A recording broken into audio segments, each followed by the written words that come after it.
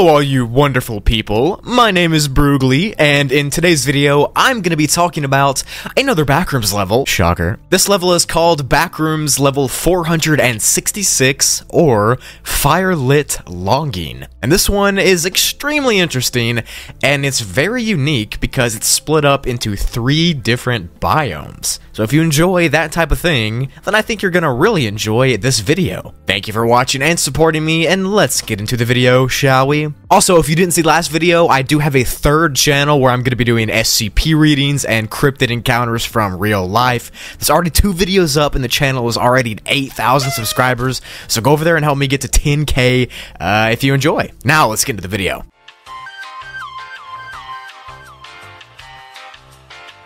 Backrooms level 466 doesn't have a classification, but some parts of it are entity infested and some parts are safe, so we'll just call it a class variable. The level itself looks like a big expanse of countryside that's always at dusk, or almost nighttime. The level also has big areas of fields, valleys, and woods, as well as some plains, like the grass plains, not the airplanes. The temperature is like from springtime here, and hovers around 44 degrees Fahrenheit, or just around 7 degrees Celsius. On top of this cool temperature, there's also a bunch of rainfall all the time. And not just normal rainfall, there's sometimes really heavy storms that just pop up and last for hours. Sometimes they can be extremely heavy with thunder and lightning, and sometimes they can just be soft showers. It really just depends on where you're at in the level.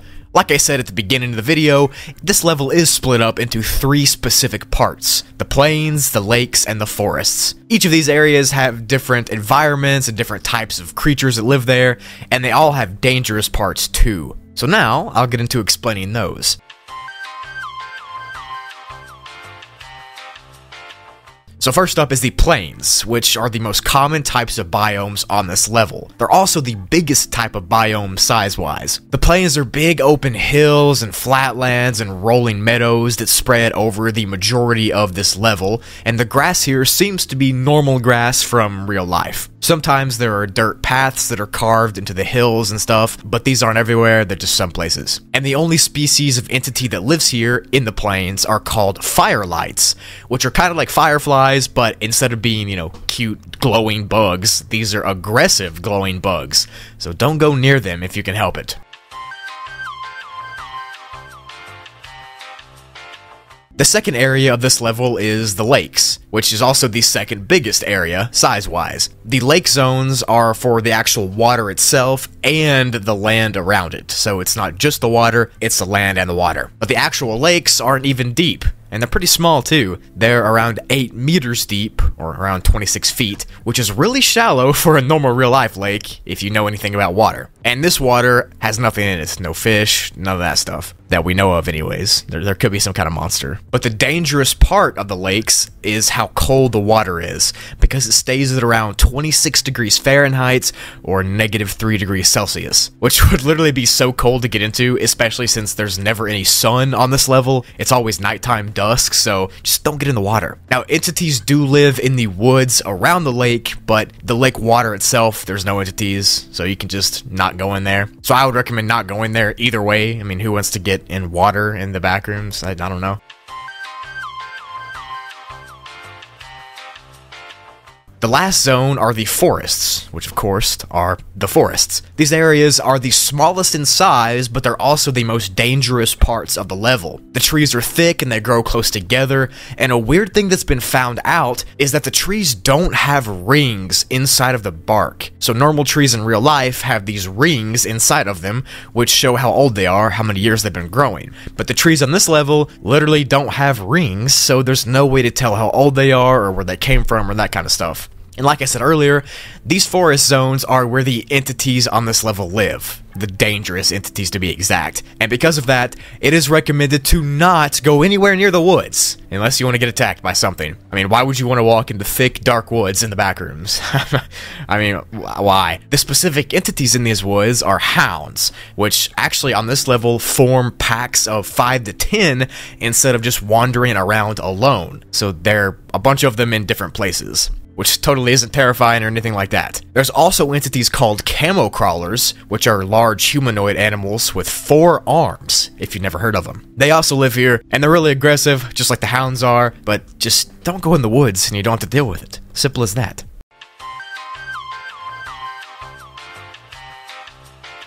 On top of these 3 zones, the level has some unexplainable phenomena that happen. Some of these weird encounters manifest themselves as houses or apartment buildings that cannot actually be gotten to or accessed at all. You can't physically get to them, but you can see them on the horizon in the plains or by the lakes. These buildings don't actually exist, physically at least, you can't get to them, but they can be seen sometimes. And as far as we know, the buildings don't cause any actual harm, but if you're looking at a ghost building, I'm pretty sure it'll make you feel uneasy. The closer you get to these ghost buildings, the more they disappear. So, no one knows why they appear, no one knows what they are, it's just a weird quirk of the level. There's one outpost here, since the level is pretty safe, outside of the woods, and it's called Lantern Town, and it was founded in 1985 near a lake in this level. To enter, you can jump in a puddle on level 39, or you can walk into the forest of level 220, and to exit, you can find what seems to be a really old looking tree and walk into it, to be sent to level 47.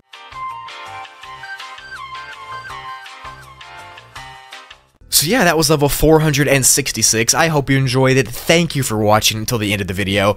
I appreciate you all. Thank you so much for 350k. That number is literally just insane to me, and I'm really appreciative to every single one of you.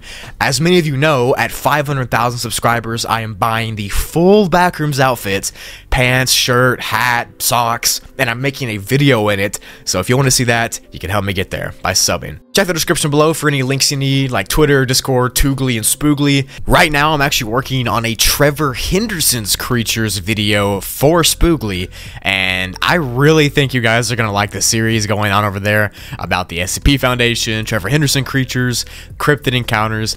I have a bunch in the works. Get ready for that. Go sub, turn noties on. It's going to be crazy.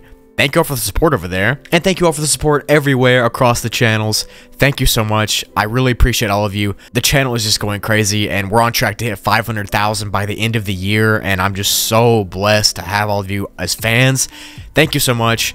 I cannot say it enough. I say it every video, but I literally, that's not enough. I just cannot find a way to thank you besides just saying thank you. So I appreciate all you do. I look forward to seeing you all in the next video, and I will see you then. Peace. I'll see y'all later.